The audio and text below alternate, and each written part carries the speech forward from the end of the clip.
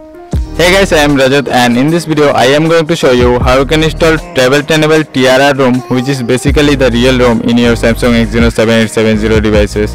And now my exams are coming, that's why it is not possible to upload videos regularly, and hope this video will be uploaded without any editing. So let's get started.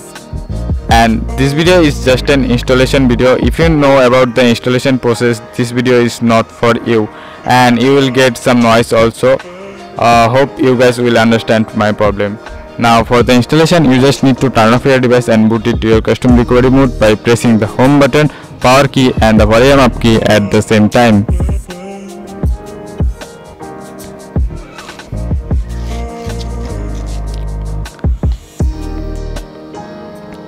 To install the ROM, first of all you have to wipe your device. For that, just go to the wipe option and then select advanced wipe and select the Delphi card cache, system, data and cache.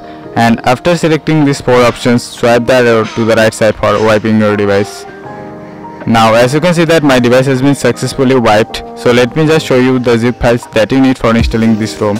You just need two zip files. First one is the create vendor zip file that helps to create vendor partition, and second one is the TRR TREBLE enabled ROM zip file. All the links of the zip files has given in the description box. Now to install the ROM, first of all flash the create vendor zip file.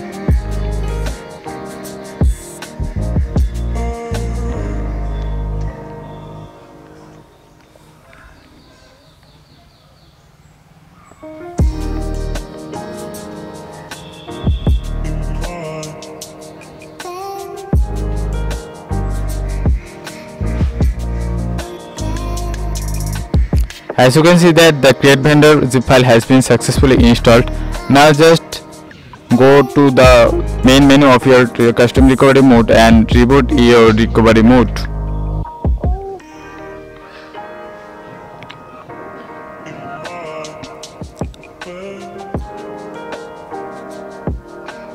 Now just go to install again and flash the zip file of the TRR TREBLE enabled ROMs.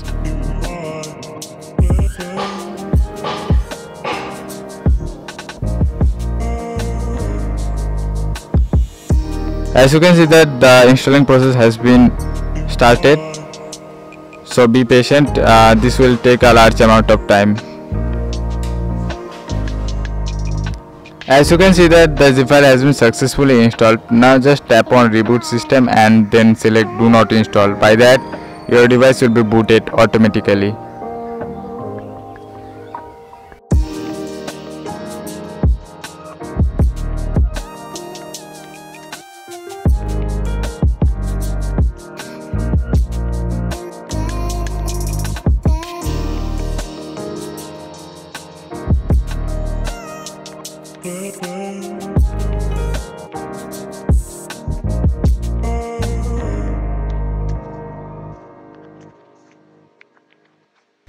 So here is our TREBLE enabled TRR ROM, which I think is the cleanest one UI ported ROM that I have ever used.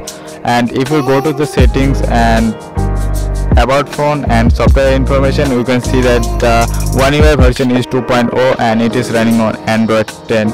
And in terms of Android security patch level is 1st June 2020 security patch level, and the kernel that has been used is the RS kernel. So that's it for today. Please subscribe to this channel, and guys, I will see you in the next one.